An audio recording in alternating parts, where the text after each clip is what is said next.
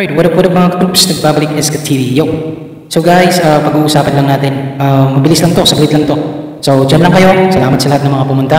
Since pinag-uusapan natin Premiere, alright, tuturo ko lang sa inyo quick. Gusto ko lang makatulong sa mga kasamahan natin na hindi pa monetized, wala pang 1,000 subscribers, at cellphone lang ang gamit.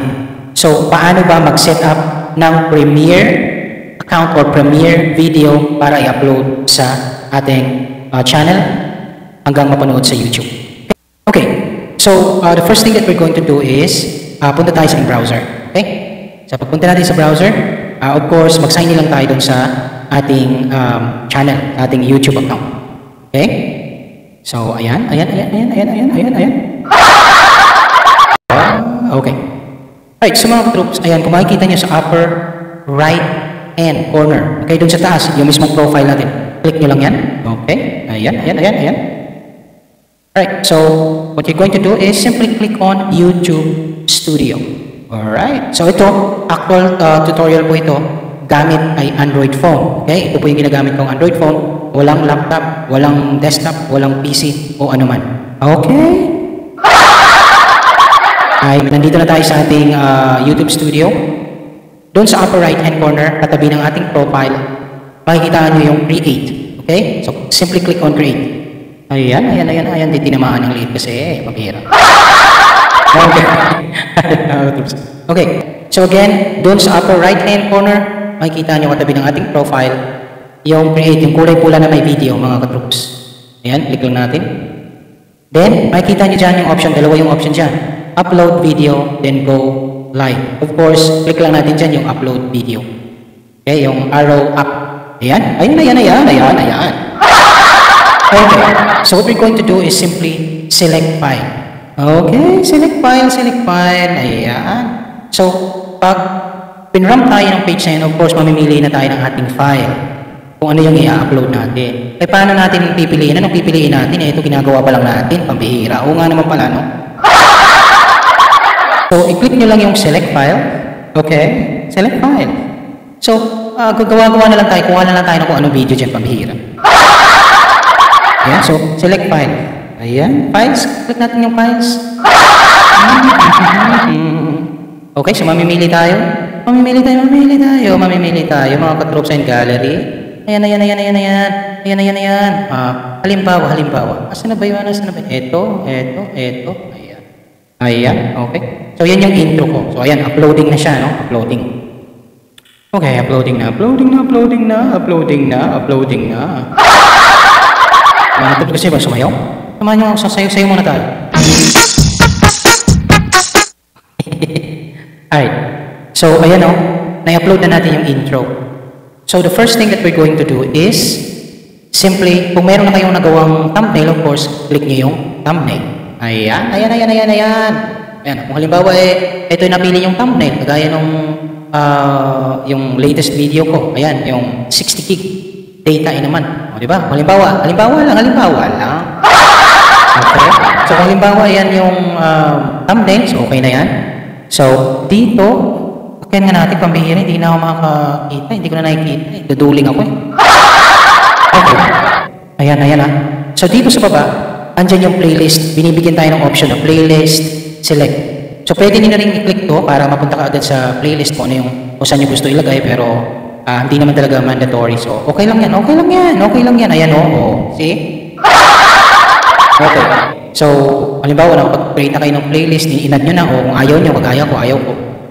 Okay lang. Wala kayo magagawa. Okay. So, sa baba, merong option dyan. Yung audience natin is, yes, it's made for kids. No, it's not made for kids. Of course, click natin yung, no, it's not made for kids. Ayan. Okay. Ayan. So ngayon, what we're going to do, doon sa mismong page, may makikita kayo. Silitin natin, pambihira, nabubulol ako. Okay. So yan, nakikita nyo dyan. Details, yung pinakaunang arrow. Pangalawa is video elements. Pangatlo, visibility. Okay. Ngayon, i-click lang natin yung video elements. Okay. Siya nga pala mga katroops. 4 yung nandyan. Pag monetize na yung channel, 4 na button na nyo nandyan. So, details, video element, monetization, saka visibility. Video elements. Ayan. So, pinapapili lang tayo kung gusto na ba natin lagyan ng cards o gusto natin lagyan ng end screen. So, alam niyo naman na siguro yung nagsasabi ko rito kung ano yung cards at end screen. Pero kung hindi nyo alam, of course, huwag kayo mahiya. I-comment nyo lang at sasabihin ko sa inyo na yan kung paano maglagay ng cards at end screen. Okay? Kasi medyo mahaba ang tutorial yan. Okay. So, yung visibility, click natin, pangatlo. Ayan. So, ito na yung pinaka-importante, no? Importante. Okay. So, makikita dyan sa visibility, merong box. Save or kumbaga yan sa mga spoken English. Publish. Okay. So, ang pipili lang nating option rito is walang iba kundi yung schedule. Kasi yung nasa box na yan, hindi natin pwedeng gawing option yan dahil Premiere is dapat naka-schedule. Okay? Ayan. Kasi ang Premiere hindi siya applicable sa public. Kung piliin nyo yung public, unlisted, saka private. Kailangan schedule. Okay, schedule option. Ayan. Pinapapili na tayo na yung date, kung kailan natin, anong date ba ngayon? Mamahirap. Hindi ko na alam. 14. Sorry, 14 pa. So, bukas is 15. Okay, ano pa bukas? Martes. O nga pala Martes. Sorry. Sorry mga katos, hindi ko na alam yung araw. Okay. Ayan.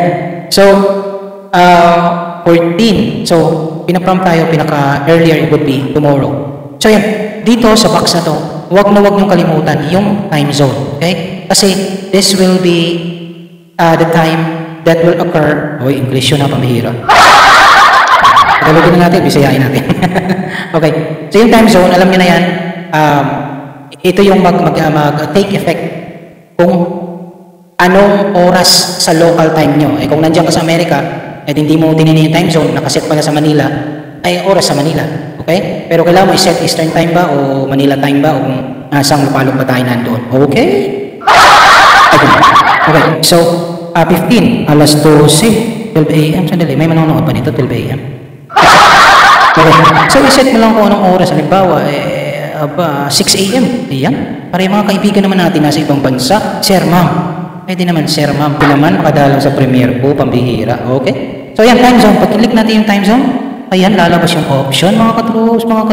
So, since nandito tayo sa ating lupang sinilangan, bayan po, Pilipinas. Ay, nasa na ba? Sandali. Naduduling ako pambihira. Okay. Ito, GMT plus 0800, Manila. Ayan. So, ayan. Set na tayo, mga kapatid. I-click lang natin yung set as premiere. Okay? So, pagkatapos niyan, wala na tayong gagawin, kundi i-click yung schedule sa baba. Okay? I-click natin yung schedule sa baba. Ayan. Tapos, pag kinlik natin yung schedule, ayan na. Pamihira.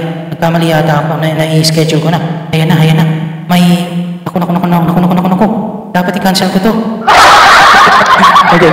So, yan mga kapatid, na-schedule na siya. Ganun lang. Makikita nyo dyan sa mismong, premiere. So, nakaset na. Your video will premiere on September 15, 2020 at 6 a.m. Oh, di ba? Bongga.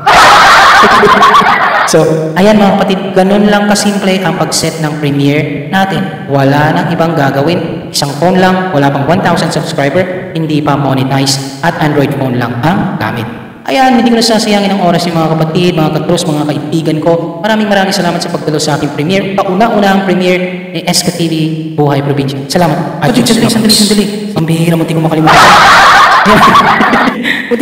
Sandali lang. Okay, para ma-check nyo pala kung talagang successfully uploaded yung premiere video nyo, okay? Punta lang kayo sa account nyo, okay? So, punta tayo sa mismong main YouTube app. So, punta tayo sa ating channel. Tapos, check nyo sa your channel.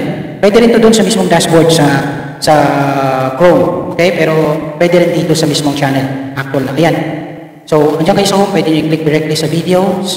Lahat ng videos nyo, ayan, may makikita kayo. Premiere. Tapos, nakalagay doon date. Okay, premieres 9/15/2020, 6 a.m. O, diba, bongga?